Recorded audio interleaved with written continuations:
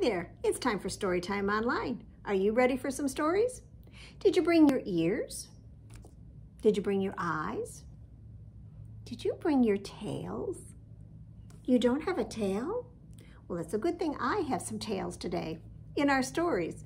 And because our stories today are going to be all about tails. Isn't that right? Let's get our first story, which is all about tails. It's called The Silly Tale Book, and this is written by Marc Brown, who does all of the books about Arthur and D.W. He wrote it and illustrated it, and it is published by Gareth Stevens Publishing. And now you can see why our monkey friend picked this one. Look who's right at the beginning. Who has a tail? I don't. Do you? Look inside and you'll see quite a few. The Silly Tale Book.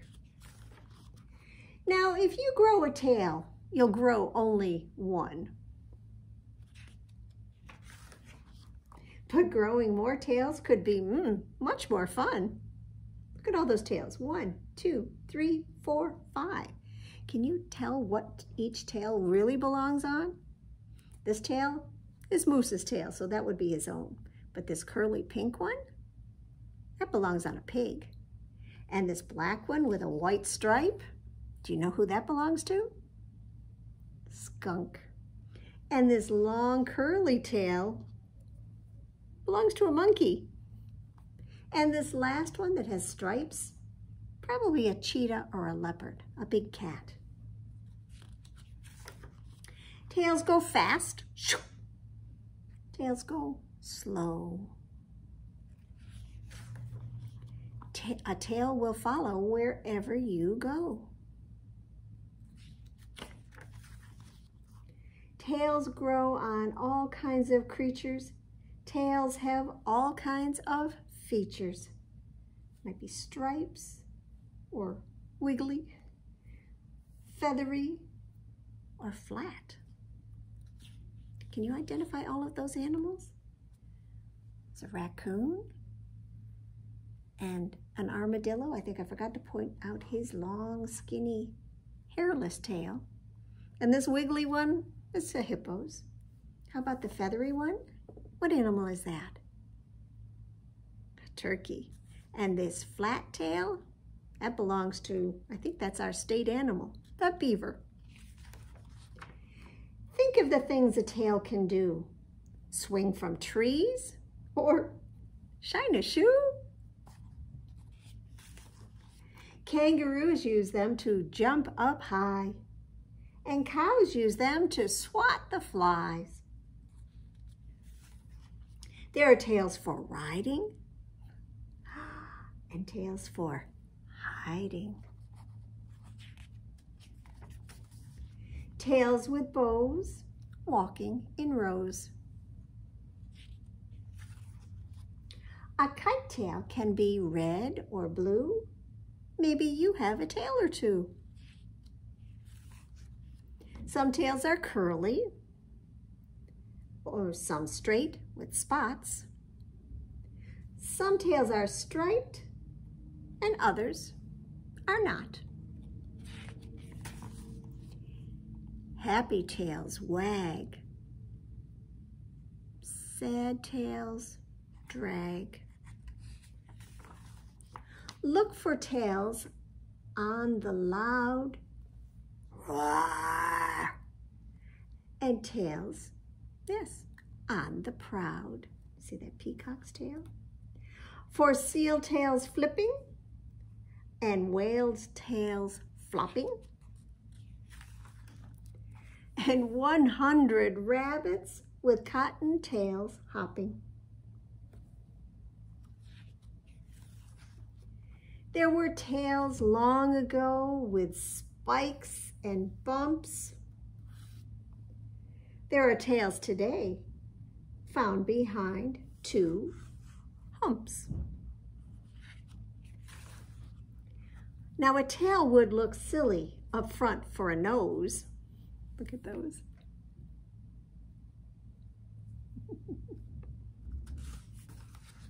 It belongs on the end. that's where it goes. And you know what? I believe that's the end of this story. So we did see all kinds of tales, didn't we? Well, can you shake, shake, shake your sillies out? Shake, shake, shake your sillies out. Shake, shake, shake your sillies out and wiggle your waggles away. And can you clap, clap, clap your crazies out? Clap, clap, clap your crazies out. Clap, clap, clap your crazies out and wiggle your waggles away. Can you stretch, stretch, stretch your stretchies out? Stretch, stretch, stretch your stretchies out. Stretch, stretch, stretch your stretchies out and wiggle your waggles away. Could you stand up? Because it's time for you to jump. Can you jump, jump, jump your jiggles out? Jump, jump, jump your jiggles out. Jump, jump, jump your jiggles out and wiggle your waggles away. Can you yawn? Yawn your sleepies out. Yawn. Yawn your sleepies out. Yawn. Yawn your sleepies out and wiggle your waggles away. Can you shake, shake, shake your sillies out? Shake, shake, shake your sillies out. Shake, shake, shake your sillies out and wiggle your waggles away. Now, are you ready for a longer story? This is called The Tale of a Tale. It's written by Judith Bodnar and illustrated by John Sanford. And it's a story that takes place in the wintertime. I thought it'd be good for a warm summer day. It's published by Lothrop, Lee, and Shepard Books and Morrow of New York City. And you can see the animals. Does it feel cooler just seeing that snow? We won't see it here for a while. Once, there was, or there wasn't. There once was a fox. Like all foxes, he was very greedy, and he thought himself a very clever creature. More than anything else in the world, more than tender spring biddies from the hen house, more than juicy red raspberries in the summertime, that fox loved to eat fish. Now, late one winter afternoon, he caught a whole basket full of trout, and his nose twitched and his mouth watered as he tied the basket to his back and trotted home. Look at all those fish. Now, the moment he set the basket on the table, he reached in and gobbled down a few luscious fish. And then he built himself a fire and set out his plate and fork, just the way his old mother had taught him. He had just sat down to enjoy his feast when, cop, cop, cop, there came a knock at the door. "Oh, blast," muttered the fox. "Go away, I'm busy," he called. "What an enticing odor, my friend," said a too familiar voice. A bear poked the tip of his big black nose in the door and sniffed. Now these are what I call fish. Give me some, won't you? I have an awful longing for fish." "Go away, I'm sleeping," said the fox. "What sort of welcome is that for your friend?" wheedled the bear. "You're welcome to hang your hunger on the rack, friend," said Fox.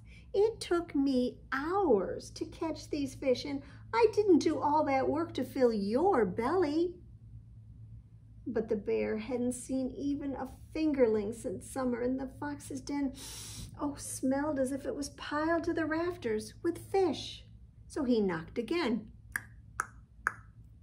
"I beg you, friend, show me how you caught them," he pleaded. And then, thinking he was as clever as any fox, I have no idea how to catch fish. Oh, imagine a bear who can't even catch fish, grumbled the fox. And he added a log to the fire, and then he grinned. My very best friend, Sir Bear, he called.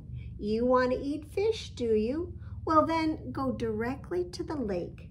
Go this very evening when dusk has fallen and the fish won't recognize you. The fox chuckled softly. Hang your tail in the water and don't twitch a muscle. And when the sun smiles above the treetops, give your tail a good, strong yank. The bear scratched his ear. Why? He asked. Why? Why, there never was anything better for a fishing pole than a bear's tail, said the fox. You pull a whole barrel full of fish out of the lake and without even getting your toes wet. The fox banked the fire even higher and sat down to enjoy his supper alone.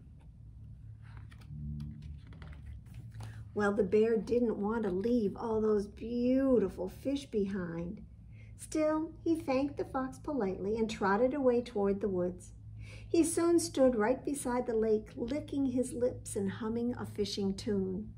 I'm not sure what a fishing tune sounds like, but he hummed it anyway. Perfect, he thought. I'm just in time. The sun has fallen asleep and the moon is only a nail paring. The fish will never know that I'm here. So he lumbered to the edge of the water and he stuck his tail in as deep as it would go. And then he waited. That night, such a chill wind blew over the plain that the bear's tongue nearly froze to the roof of his mouth, and his thick brown coat turned white with frost as he sat beside the lapping water. He waited and he shivered. The wind moaned and the night dragged on. The lake became a frothy sheet of solid ice. The bear slapped his thighs and blew on his paws, and he waited for the fish to bite. Well, at dawn, he could bear the aching cold no longer. Friend Fox is very kind to teach me a new way to fish, he thought, but I want to go home now. But when the bear tried to step away from the lake, oh, he howled in pain. His tail was trapped in the ice. Well, he tugged and he tugged, but it was stuck fast. Higher and higher rose the sun. Harder and harder tugged the bear. All right, fish, he cried at last. You and I are leaving now. And he gathered all his strength and gave a mighty heave. That means he pulled really hard. Ay, ay! Oh, that poor bear. He tore the lake right out of the bed. And he saw not a single fish on his tail for all that work. All he saw was ice. That lake was heavier than 10 blacksmith's anvils. The bear's back felt as if it were broken and his tail as though it had been torn right off. He hopped on his left foot and then his right, and he roared. And when he thought about that fox, surrounded by heaps of tasty fish shining in the firelight, oh, he roared even louder. He had a thing or two to say to that fox, friend or not. The bear stomped away with the frozen lake still stuck on his tail. The sun rose higher still, and the bear's icy fur began to thaw. The lake gleamed, shivering in the light, and it soon began to drip. It was melting. With every step, the bear heard drip, drip, plop. But he didn't look back. He just kept on hobbling toward that wicked fox's den. At last he reached the woods. Drip, drip, plop. The bear took 3 strides into the trees and he felt an awful yank on his poor sore tail. "Ay, ay," he cried. That lake of ice would not fit between the trees. He tugged and pulled and struggled. Drip, drip, plop. Tug. Ay!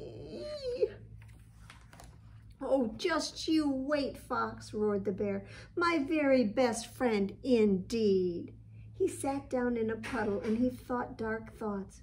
Drip, drip, plop. Drip, drip, plop. At last he turned his head, and there behind him, on the very path he had followed, was now a little stream. And gleaming and wriggling in the shallow water, do you know what the bear saw? He saw fish. Dozens of lovely, shimmering fish. Hundreds of smelly, fresh, delicious fish. More fish than he could count. "Oh, Fox, my very best friend indeed," he shouted. The bear leaped and spun. He slapped his tail against the trees and the ice shattered into a million sparkling slivers. The bear's paw flashed out and 3 frozen mackerel, those are fish, were caught on his long curved claws, and he plopped them into his mouth. Hop-a-la. And he swallowed them in a single gulp. Nom, nom. And it took Bear 3 days to eat all those fish. And when he finished, he was so full and sleepy that he could barely walk. His belly practically dragged on the ground as he waddled home, and his tail barely pained him at all. Now the bear was much too tired to stop anywhere along the way, but polite as ever, he dropped a note in the mail before he fell into bed. "Dear friend Fox, the fish were delicious, but your method of fishing is very hard on the tail. Next time, why don't you try the new stream? See you in spring, your very best friend, Bear." And that's the end. That is a strange way of catching fish, don't you think? Maybe sometime you could come and borrow some of the fishing poles we have here at the library and try fishing down in our lake. All right, well, let's do a finger play about something you might eat. I'm not sure all of you like to eat fish, but I bet you might eat a hot dog, unless you're vegetarian. So get your pan ready. Is it all nice and hot? I've got 5 little hot dogs that are cooking in the pan. The grease got hot and one went bam. So 4 little hot dogs are cooking in the pan. The grease got hot and one went bam. 3 little hot dogs are cooking in the pan. The grease got hot and one went bam. 2 little hot dogs are cooking in the pan. The grease got hot and one went bam. So now 1 little hot dog is cooking in the pan. The grease got hot and the one went bam. So no little hot dogs are cooking in the pan. The grease got hot and the pan went bam. Well, this is a fun new book I think we've had at the library. We just got it last month, and I saved it just for today's program. It's called Animals Brag About Their Bottoms. This is written by Maki Saito. I believe Maki also does the illustrations, and this is published by Greystone Kids. And do you see what's out there? What kind of animal is that? That has a little fuzzy tail and big long ears. It's a bunny. And he's saying, "Look at my bottom." So we're going to be looking at a lot of bottoms. My bottom is such a round bottom and so cute, don't you think? I have a round bottom too. So round and so big. Just look. Did you think you'd be looking at a hippo bottom today? My bottom's even bigger. So much bigger. What animal is this? Are you ready to look at his bottom?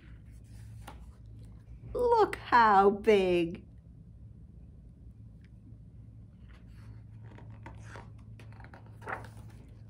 Look at all our bottoms. They're covered in stripes. Stripes of all kinds. Don't our bottoms look stylish? Can you recognize the animals? I recognize tiger and zebra. I can't remember what this one is. I'm wondering if will they tell us at the end? We'll have to find out. Because this doesn't have stripes all over like the tiger and the zebra, just on the back. What about my bottom? Is it patterned like the rest of me? I think I'd say yes. Our bottoms are white, black, and black and white. We've got a polar bear, a black bear, a panda bear, and a tapir.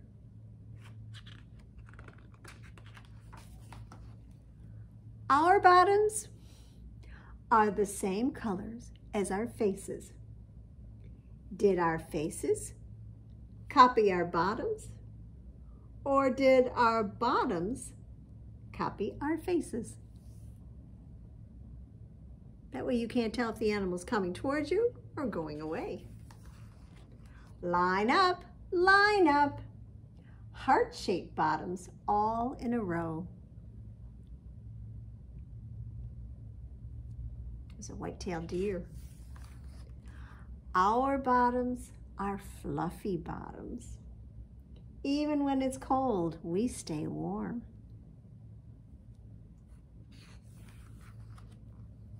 Our bottoms are tough bottoms.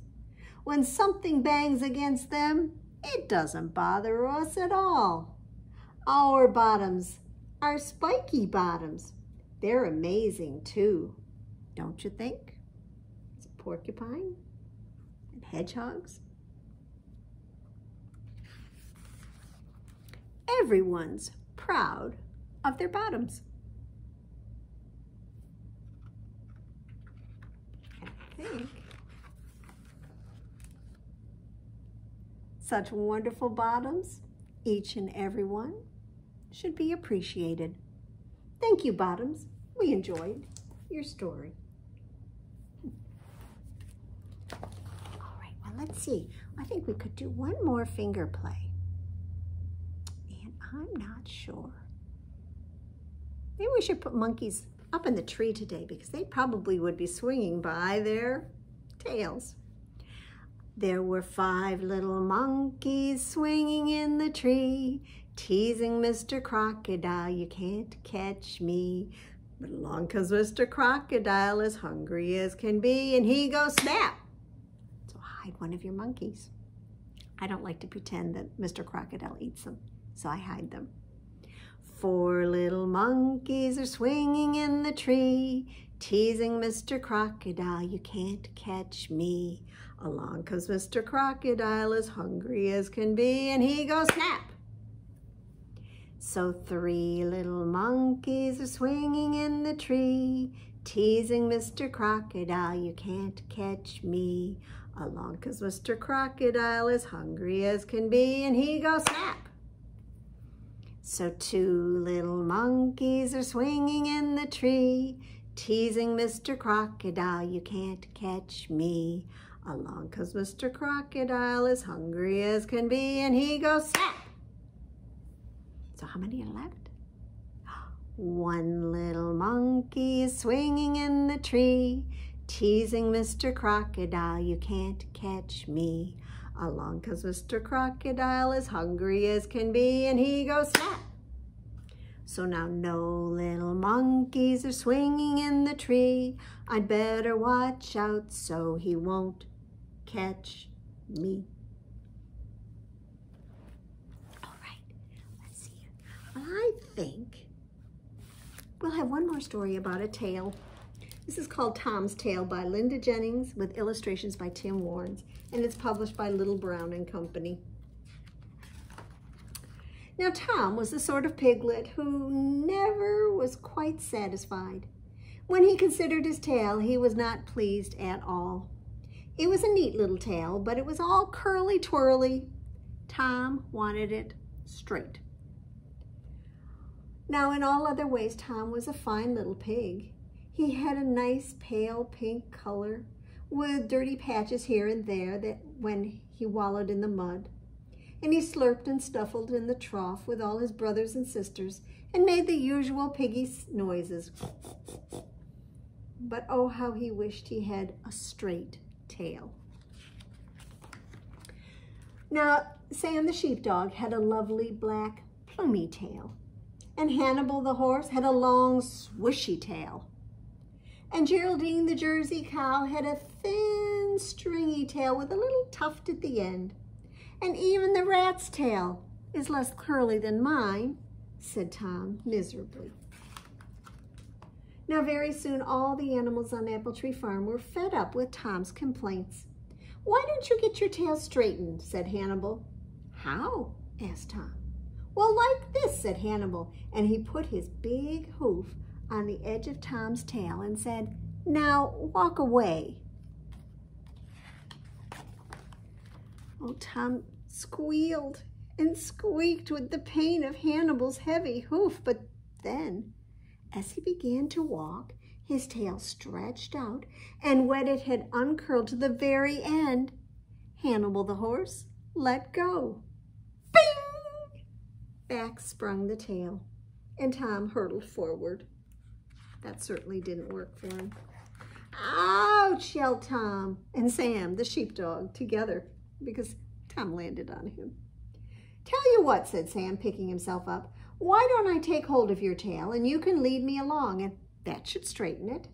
So Tom took Sam for a walk past the pig pens, around the pond, over the buttercup meadows, and very soon Tom's tail, oh, it ached and ached.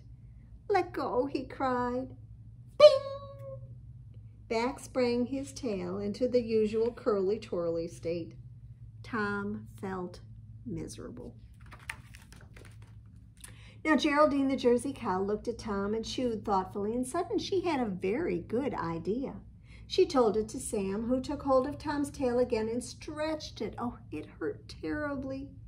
And then he pushed the tail into a big patch of gooey mud, squelchy mud. He made Tom lie with his tail covered in mud for a very long, long time, until the mud dried. And Tom's tail was set into a long, thin pencil shape. Yippee! cried Tom. He twirled around trying to see his new straight tail. Ouch! said Sam. Tom had poked him right in the chest. You look very silly, said his mother. But Tom didn't care. He liked to be different. I'll try to wag my tail like Sam does, he said. Whack! Oh, the tail hit Tom's sister in the face, and then stuck his brother on the bottom. Stop that, said his mother. So when it was dark, Tom's mother gathered all her piglets for the night, and they liked to snuggle up in a big piggy heap. But Tom's tail got in the way. Go away, cried all his brothers and sisters, and they chased Tom right out of the sty. Poor Tom. He tried to curl up against the farmyard wall, but it wasn't very comfortable to lie down with a tail that was as stiff as a pencil. At long last, though, he fell asleep. And in the night, it began to rain. Tom tried to sleep as best he could. And as it rained, why, that hard mud on his tail softened and slid off. And by the time morning came, his tail was a curly-twirly, just as it had ever been. Grunting happily, Tom went back to the sty. Who wants a straight tail anyway, Tom said later as he pushed and shoved into the trough with all his brothers and sisters. However, "If I could only have a long, elegant nose like Hannibal," said the horse, "instead of this silly snout, I could really get at the food." Poor Tom. Never satisfied, right? All right, well, I think it's time for us to wiggle our fingers and our toes and our shoulders and our nose and our elbows and slap our knees and stretch and get ready, please, for our flannel board story. I hope there's some good tales in it.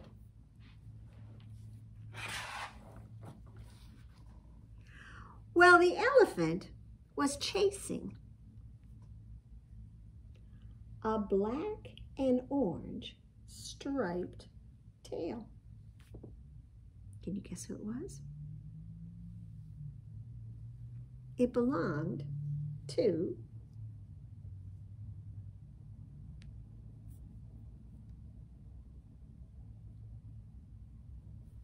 Tiger.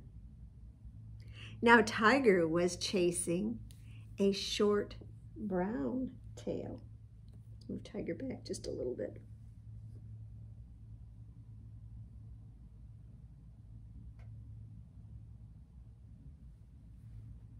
Can you guess whose tail that is?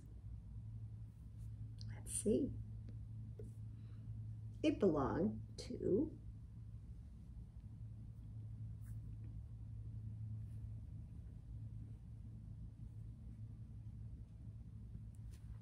Bear. Bear is chasing a curly pink tail. After our last story, I think you should know who that belongs to. There's the curly pink tail. So who do you think it belongs to? You are right if you said a pig. Now the pig is chasing a big bushy tail. Let's see if we can get it. Whose tail is that?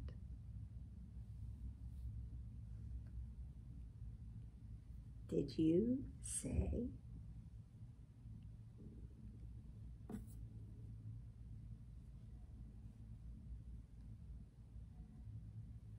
fox? You're right. The fox is chasing a black and white feathered tail. Who has a feathered tail? Did you say some kind of bird? So what kind of bird do you think it could be that fox would be chasing? Probably not a robin or an eagle. But if you said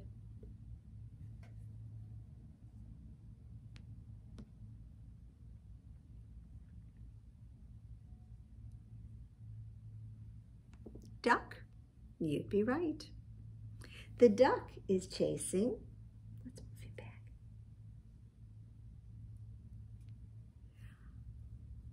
a brown spotted tail.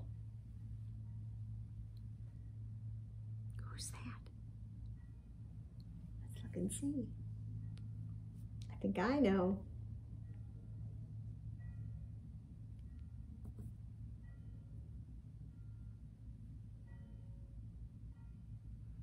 Did you guess dog? Now the dog is chasing a black and gray striped tail. Who do dogs often chase?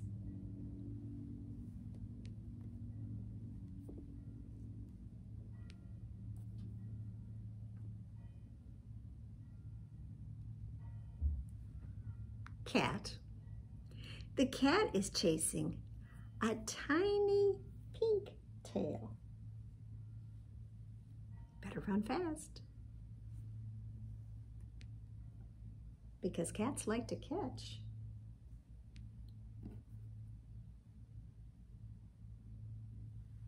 Mice. And mouse is chasing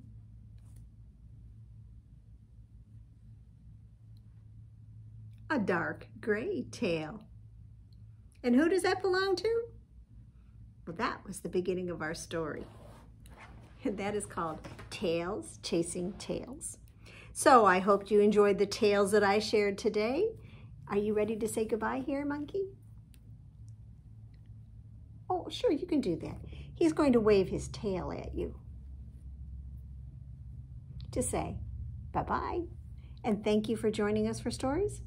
Should we do it again sometime? He says we should. So we'll see you next time that it's time for Storytime Online. Bye-bye.